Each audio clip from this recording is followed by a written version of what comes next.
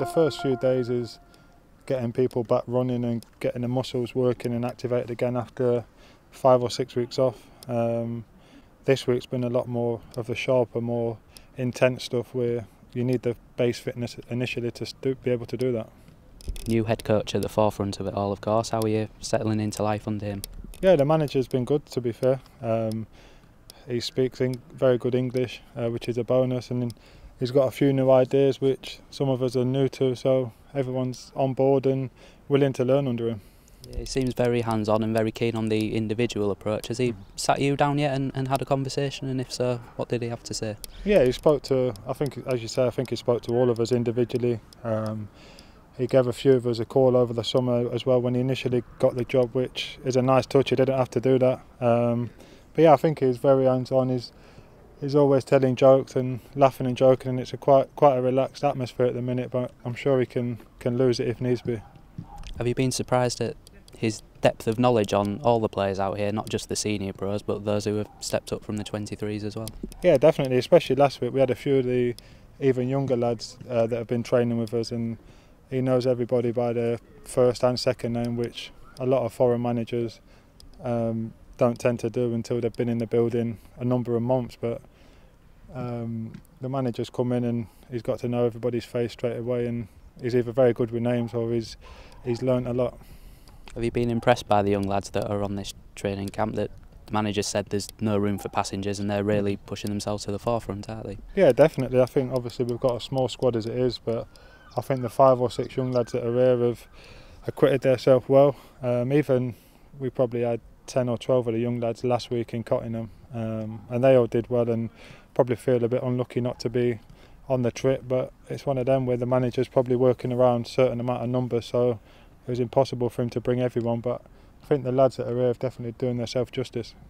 They have to impress. Is it the same for the older pros as well? You've got just over 3 weeks to go now to make sure you're firmly in the plans for the season. Yeah, definitely. I think especially once you get a new manager and new players come in, or start of a new season, everybody's got to reprove themselves, and whether you're 17, 18 or in your 30s, I think it's the same for everybody. You want to go out there and impress your teammates, impress your manager, and sort of do yourself justice, and I think everyone's took that on board, to be fair, and everyone's giving it their all. Usually when we come out to Portugal it's 12 to 14 days of solid work on the training ground. This year you've got 3 friendly fixtures thrown in as well. Is that going to help to break things up a little bit and give you little targets to work towards? Yeah, for sure. I think obviously you can train building up to games and work out how you're going to recover after games and things like that. But with a new manager and new ideas, it'll be interesting. The games will probably benefit him a lot. He can see the things that he needs to improve on and the things that we need to work on as a team, as well as whether that's new additions to bring in as well. 2 games against English sides, and then of course a game against Benfica, who are a Champions League side. They're all going to provide different tests, aren't they? Yeah, definitely. Obviously the English sides, they'll be in a similar position to ourselves, where they're gearing up for a tough season with a lot of games. So it'll be good to play them, but equally against a side like Benfica, it'll be a good test. Teams that are used to having a lot of possession of the ball and different tactics that will probably be used to in England, so just about adapting on the day. And the main thing is staying injury free and getting fully fit for the start of the season, but as you say, it'll be 3 good and different tests. Looking ahead towards the season just briefly, is it a similar feeling to a couple of years ago where you feel you maybe owe the fans a serious tilt at promotion after what happened last season? Yeah, for sure. We let ourselves and everyone down, especially probably the first half of the season and the last few weeks of the season. The middle part was relatively good, but we left ourselves too much to do after the first half of the season.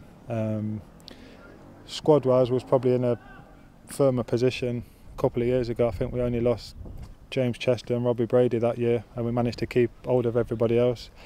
This year seems like it might be a little bit different, but I'm sure the manager's got a few signings up his sleeve and players that are rearing to go, and promotion's got to be the objective again.